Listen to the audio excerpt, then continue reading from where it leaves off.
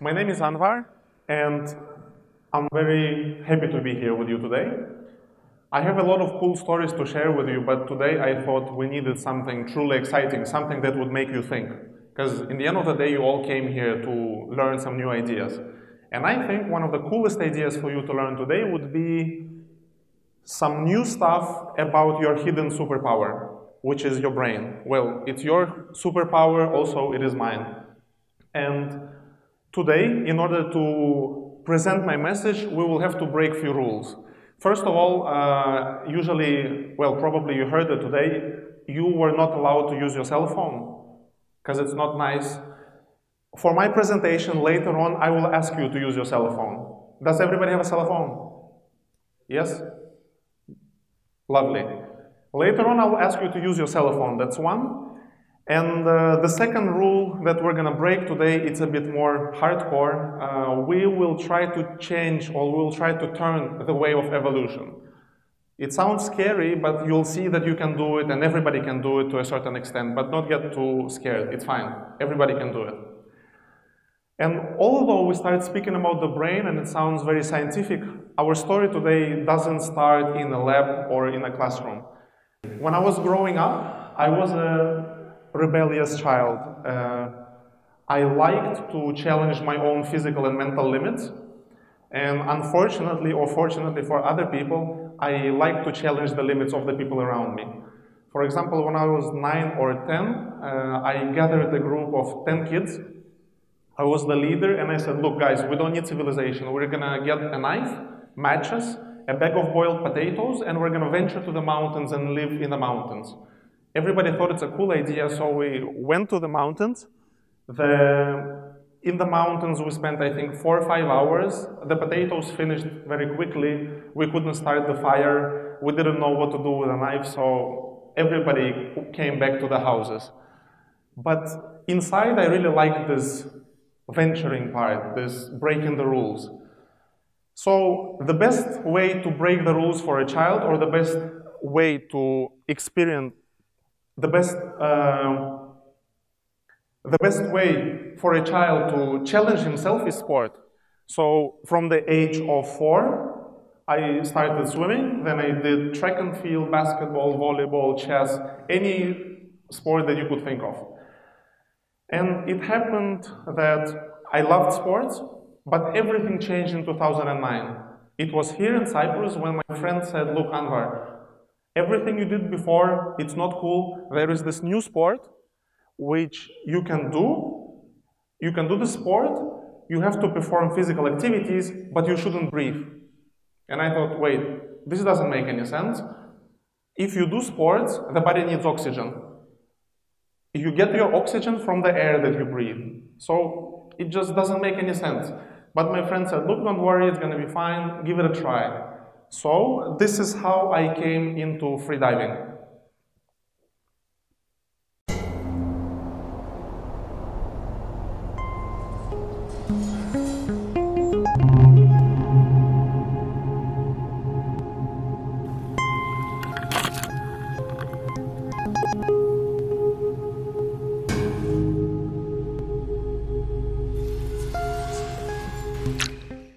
Yes.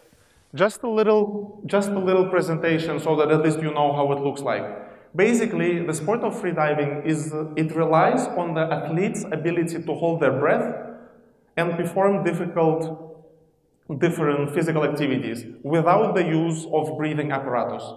To put it in layman's terms, you inhale, you dive down, you spend some time under the water, and then you come back up. The easiest way for me to explain freediving to you guys is to show it to you. And this is what we're going to do right now. Can you just get your phones out, please? Everybody. Okay, unlock the phones and go to the stopwatch. We want to see the stopwatch, or it's in the clock settings.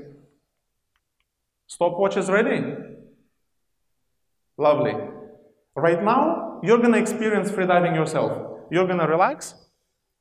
Take a full inhale and just hold your breath.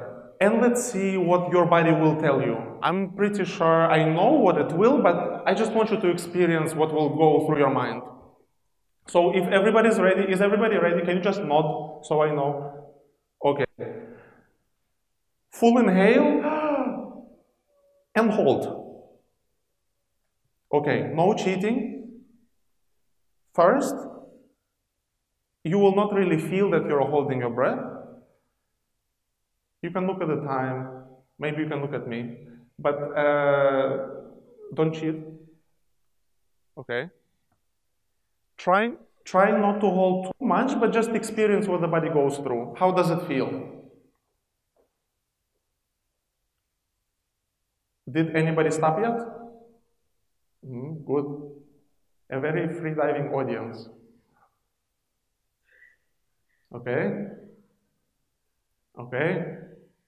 Who can hold more? Can you just raise hands? Is anybody holding? Okay. Let's just wait for another 20 seconds.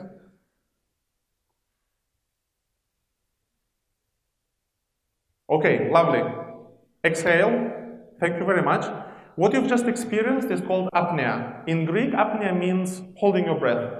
How did it feel? Did it feel weird? First, I think it was pleasant, but then the mind started saying, wait, this just doesn't feel right. I need to move. I need to wiggle my feet. I need to swallow.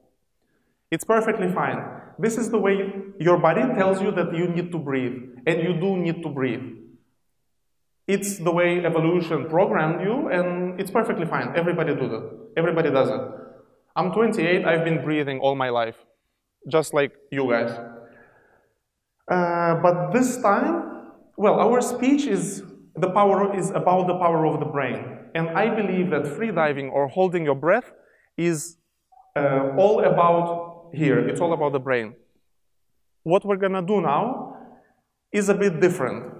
We're gonna try the second time, but this time you will feel that it will be actually much more comfortable and much easier. I'm not gonna do anything physical to you, so don't worry, but I'm gonna ask you to please just follow a few simple suggestions that I will give you. First of all, I know those chairs are not the most comfortable you could think of, but make sure you sit comfortably.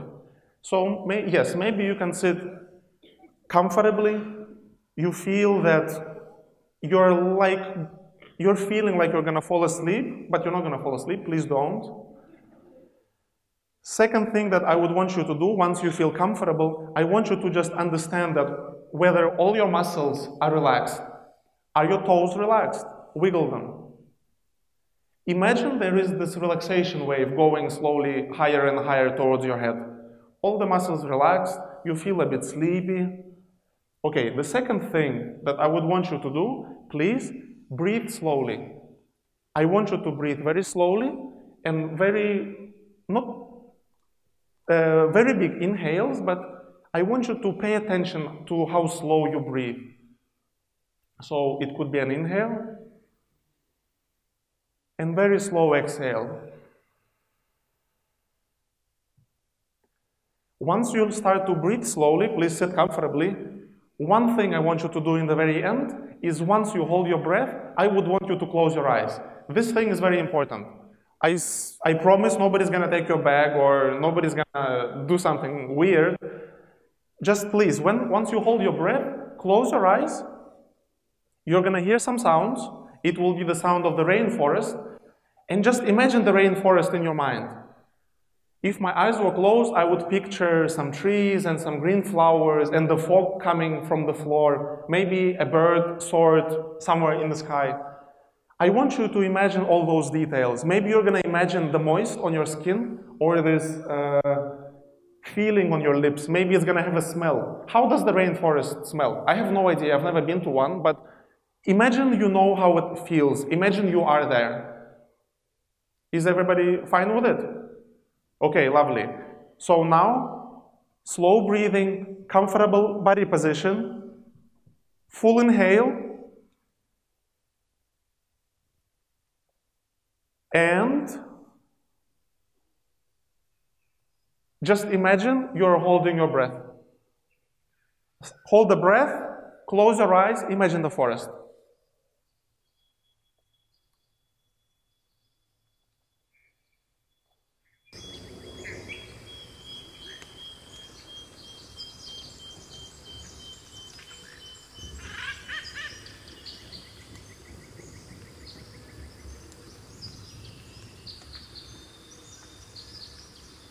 Imagine you can see the drops falling from the flowers, the fog rising up slowly from the ground. If you feel that it's difficult, you could slowly open your eyes, because there is another forest on the screen, and you can picture yourself walking there.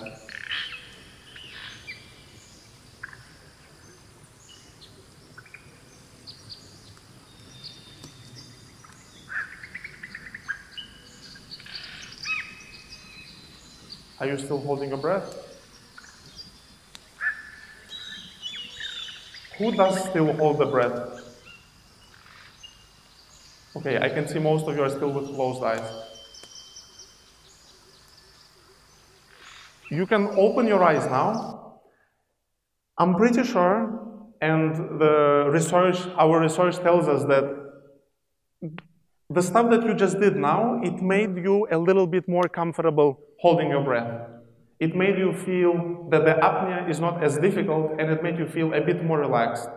If we were to do it a couple of more times, I'm pretty sure you would score some very good apnea results. But what we did just now, asked you to sit comfortably. There is a direct relationship between your body position and your stress levels. You might have felt it in your classrooms, but if your body position is not relaxed, usually your agitation level goes up, your stress levels go up. The second thing that we did just now was breathing. There is a direct relationship between the breathing and your stress levels, your metabolism. Did anybody hear of panic attacks? Panic attack, it's anxiety which strikes people out of nowhere. So I could be sitting here all comfortable, but then all of a sudden I would feel agitated and I would think, okay, something's gonna happen, something's gonna happen, something will happen. It's a very complex mechanism, but there is one explanation for it. Your negative thought could trigger increased breathing. So you would, unbeknown to you, you would start breathing quicker. If you start breathing quickly, your metabolism goes higher. Your heart rate starts to beat faster. If your heartbeat becomes faster, your metabolism increases, which in turn brings even more stress. So one thing that doctors say if you are experiencing a panic attack is to just relax and breathe slowly. It's a great technique. And one more thing that we did just now, it was concerned more with the brain per se. Maybe some of you have seen or have experienced how I started speaking a bit differently from the first part of the presentation. Before the second apnea, before your second breath hold, I started speaking with a bit lower tone. My pauses between the words became a bit longer. I started to use the words which would convey the message of security. I tried to make you feel relaxed. The technique, it's called NLP, or it's somehow linked to hypnosis, but this mind part is where I, as the freediving instructor, is the part that I'm most interested in. Because I believe that everything happens here in the brain. And for you to understand a bit more of the scientific part, there are a few examples I would like to bring. First of all, visualization. What you did now with your eyes closed is called visualization or mental imagery. You see, if our eyes are closed and if we imagine that we experience a certain activity, our body starts to feel that we are there experiencing this activity. So if you were to imagine how you're eating a hamburger, Pavlov's dogs, anybody? Do you remember? If you were to imagine a burger, your stomach would start to secrete more acid. Your saliva would start building up. Equally, if you were to imagine something very peaceful, a forest walk with your friend, and you felt comfortable and it's such a pleasurable activity, you didn't see your friend for a long time, everything in your mind though. You didn't see your friend and he tells about his journeys and you feel there in place, all of a sudden your body will start to secrete serotonin, you're becoming more relaxed, you're becoming happy. You can try it in your normal daily life. If we were to see the real power of visualization, for example, my dad was a psychologist and he did this crazy study when I was very little. They collected 60 students, so imagine there were 3 groups. And before this experiment, we would measure, as the scientist, we would measure your body composition, your fat percentage, and your muscle mass. The study would run for 2 months. Over the course of 2 months, group A, they would have their normal diets, no gym, no any exercises, just their regular routine life. Group B, you guys, you would all be going to the gym. Same food, but a proper gym with a fitness instructor. And group C, you would be the person who would eat standard food. You were not going to go to the gym, but every day for 20 minutes, you would sit at home and visualize you being in the gym. Okay, I'm in the gym, I'm relaxed, I'm starting doing the warm-up, I put the t-shirt on, I put the weights on a bench press, I start pushing the bench press, the sweat drop is going on my forehead, I erased it, just that. After 2 months, group A had an increase in body fat, group B had a significant decrease, I think it was around 15% of body fat, and increase in muscle mass. Group C, the thinkers, the believers, they had a decrease in body fat and also increase in muscle mass. No gym. Thinking about the gym, it creates believing the gym, believing that you're in the gym, it creates electrical activity along your muscles, and the muscles start to actually work. There are lots of studies to support those hypotheses. There is a new field in psychology called psychosomatic medicine. And what psychosomatic medicine is all about is it looks at the physical conditions which come from your mental labyrinths. And right now it's proven that IBS or gastritis could be triggered by stress. I'm suggesting you to turn the stress into something else. Don't stress about your life. Imagine if you were to come home every day and just imagine that everything is fine. We will speak about it just for a minute in a very little bit. Those psychological studies that we always overlooked before, they are a door to a very big potential in the future. Just imagine if you were to use the visualization in your daily life. A test, an important presentation, you're having trouble concentrating, you have a meeting with some guys that you don't like and they don't like you and you want to be calm. Or maybe you want to ask the girl out, the girl that you're always very uncomfortable with, you want to ask her out. Everything could be solved via creative visualizations. Well, today you've seen just a glimpse of the raw power of the brain, and everybody have this processor up here. We don't usually use it, but I think it holds enormous power. Today you've seen how you, with just a bit of thinking, you managed to turn evolution a bit sideways. Oxygen consumption, oxygen utilization is our most important mechanism within the body. Stuff can go wrong, but this is the most important process. Today, you've seen how this process be changed. Here in the mind, you didn't change your lungs, you didn't get more oxygen in the blood, but just with the power of the brain, you managed to slow down your evolutionary mechanism, which I think is very cool. So, well done to you. I believe that there is a lot of power in your brains, and I think it's the time that we start researching it more on our normal daily basis, not on behalf of the courses or coursework. You don't have to be a doctor to understand it, but if we were to use those techniques in our daily life, I believe our lives could be much, much, much better. And I strongly suggest that you start doing it whenever you feel like it. Well, thank you.